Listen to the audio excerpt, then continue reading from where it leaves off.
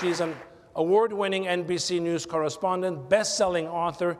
I'm proud to serve with her on the Special Olympics International Board, a movement that we have been part of for the 40-plus years. Please join me, ladies and gentlemen, this afternoon in welcoming Maria Shriver to the stage with me. Maria.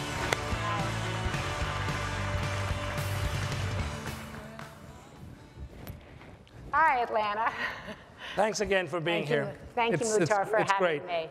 What can we all do, all of us? I think what you're doing internationally and what you're talking about doing here domestically, putting more women on the Coca-Cola board, putting them at the front of understanding their role in families in terms of the information, the education, the empowerment.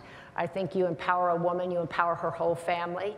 And I talk a lot about, you talked about your 3 W's. I talk a lot about my 4 I's.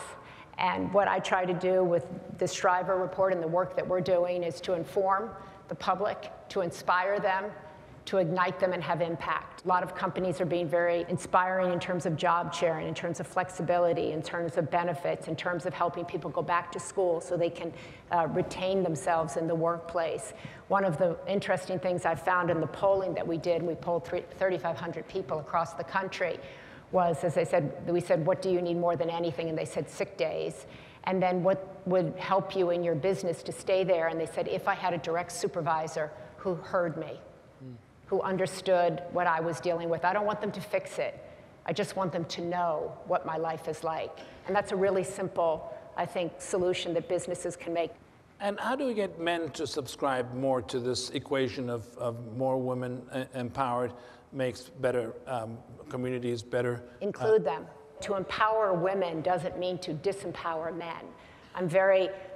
I think that's a really important thing, that just because you're empowering a woman doesn't mean that that's not good for men, because that woman is going to raise her family, her sons and her daughters. She's going to make sure that her husband, her partner, or the people in her life are also empowered.